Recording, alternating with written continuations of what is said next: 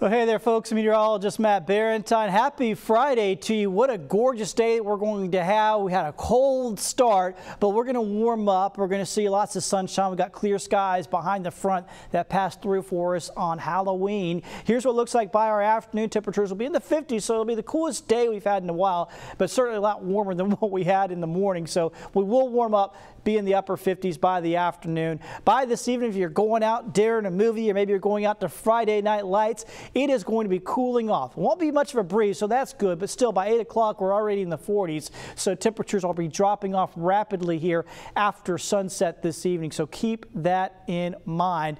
Beautiful weekend ahead, lots of sunshine for our Saturday and Sunday with temperatures in the 60s. Cool starts around 40 degrees in the morning, but beautiful in the afternoons. And don't forget, it is fallback weekend. Set those clocks back there early on Sunday morning. And as we go through the rest of the next week and a half, next chance of rain comes through on Tuesday and Wednesday. Temperatures will be moderating as well. We'll be back in the 70s by the middle of next week.